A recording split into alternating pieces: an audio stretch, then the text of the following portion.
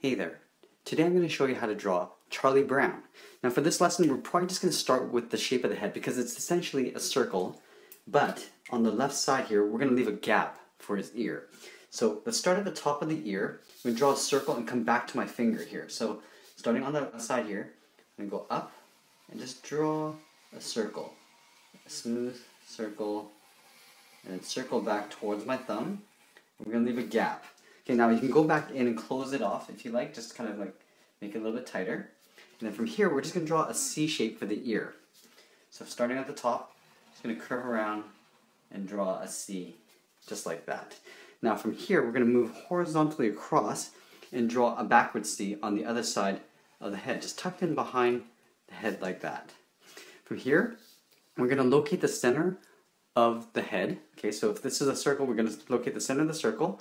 Now this center is going to be actually the bottom part of the nose. So we're going to just draw a little dot.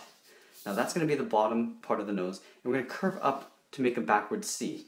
So like with my pen, I'm just going to move up here.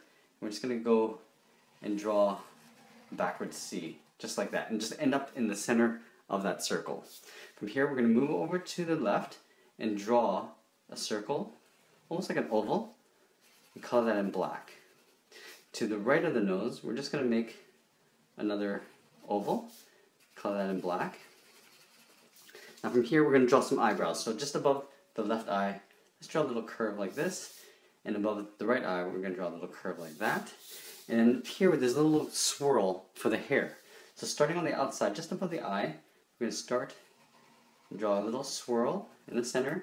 Then we're going to come up and make a bigger sort of hook around the right side there. From here, we just simply want to make a big smile. So starting over here on the left side, drop our pen and draw a big curve going up like so. Let's get into the neck area. So just left of center, we're going to draw the neck. So in the back, we'll draw a line going straight down, and over here on the right, we'll draw a line going straight down. From here, we're just going to come down to a point, just like this. From here, let's draw in the collar. So from here, I'm just going to draw an angle line going out, coming down at an angle, and then we're going to go up into that line.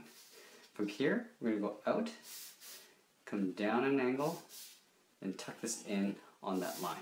Now for the body, it's basically like a bell shape. So in the front and the back, we're just going to curve down to the bottom of the pants. So the pants will come down to roughly about here. So just on the left side here, I'm just going to drop down a bit and curve down to where my finger is. On the right side, we're going to curve the opposite direction. So coming up here, curving down on the right side. For here, we're going to close off the bottom with a curve. So starting on the left, curve the bottom, and then we're going to go up a little bit and draw a curve for the pants. Now this is going to get colored in all black. Now let's draw on the front arm here. So the arm, basically the sleeve comes about halfway up down the body. So from the top here to the bottom here, we're just going to draw a straight line across, and we're going to draw a straight line up and just leave a little gap here. Now we're going to draw on the arms. So in the back here, where the sleeve is, we curve in, and now we're going to do a series of overlaps. So one finger, like a curve, come down here, draw a second curve, third curve, and then fourth curve. We're just going to curve right underneath that sleeve like that. Let's draw a little zigzag along his shirt. So up here, we're going to start right beside his sleeve and come down. We're going to go up at an angle, come down, and then back up into the side of his shirt. Now we're going to make that twice as thick. So what we're going to do is we're going to come down here and make sure this bottom point and then this top point sort of match up. So you get right here to here, and then up like that.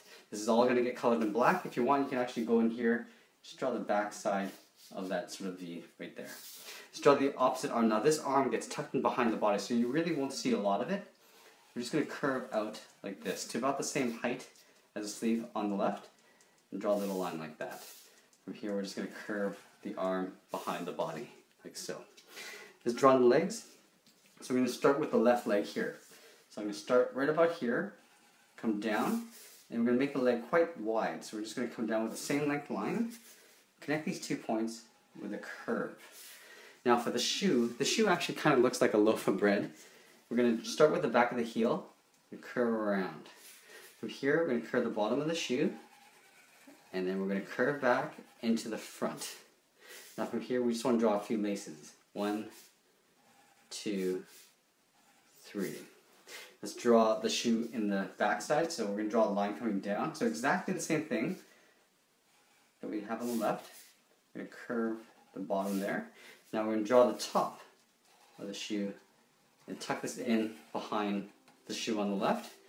And we're just going to draw 3 little laces like this. And we don't want to forget the socks.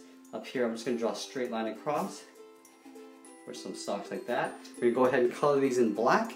And that's essentially it. There we have it. There's Charlie Brown. I hope you enjoyed this lesson. Please give us a like and share this with your friends. Thanks for watching, and we'll see you again soon.